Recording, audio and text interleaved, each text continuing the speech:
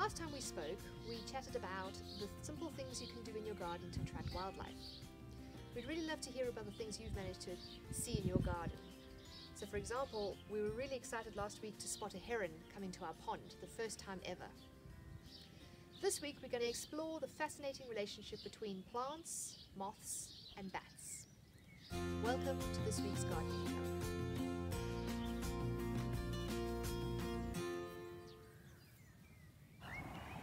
The trick to attracting specific wildlife species to your garden are the plants that you plant.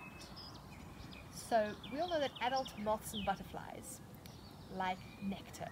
They need nectar, and this time of year, unfortunately, nectar supply is a bit low because many plants aren't flowering, so the daisies and dandelions in your lawn will help provide that, as well as things like forget-me-nots, red campions, bluebells, green elconet, anything that you can get flowering at this time of year that has lots of nectar. What we forget, though, is that moths and butterflies also have a caterpillar phase to their life cycle. And that caterpillar needs a very specific food plant. Sometimes the food plant of a specific moth or butterfly is one unique species. So for example, the red campion here is the food plant for the campion moth.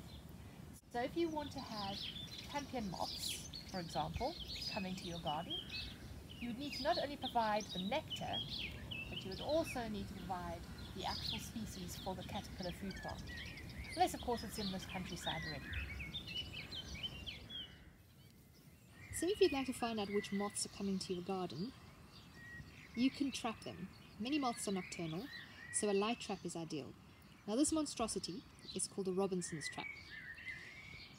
It pulls in all the different moth species that are flying around overnight, and in the morning you can come and check them out.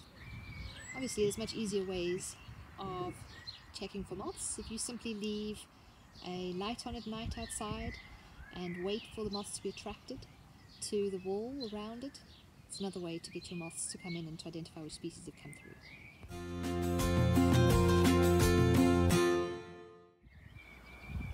So, you've now done all you can to attract the moth species to your garden, and the moths are being eaten by the bats.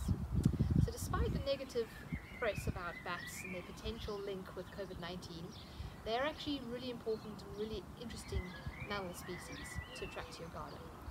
Just to note, there's no link between British bats and COVID-19.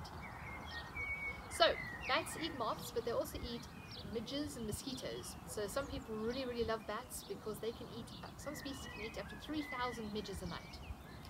So that's your personal insect or mosquito repellent. So bats can also be attracted to your garden via your water body. So if you've got a small pond or a big pond, there'll be invertebrates coming from your pond, and oftentimes you'll find bats flying over that pond to feed. So hopefully that's lots of tips to inspire you to plant plants specifically for wildlife species. So for those moth species, which then will attract your bat species, think about planting those food plants as well as the nectar plants. So to sum up, the wildlife in our garden depend on a variety of different plants. It's not just the beautiful showy flowers providing nectar for pollinators such as moths and butterflies that are needed, but also the food plant for the moth and butterfly caterpillars. If we really want bats in our garden, we need those moths, so we need to think about species of plant to plant for both those stages. And remember, bats are really important because they provide us with free pest control. So, when thinking about your garden, choose your plants wisely. We would really love to hear about the wildlife that you've managed to attract to your garden, so please send us your pictures. And finally, next week, Sandy will be back talking about growing microherbs. Have a wonderful weekend. Goodbye.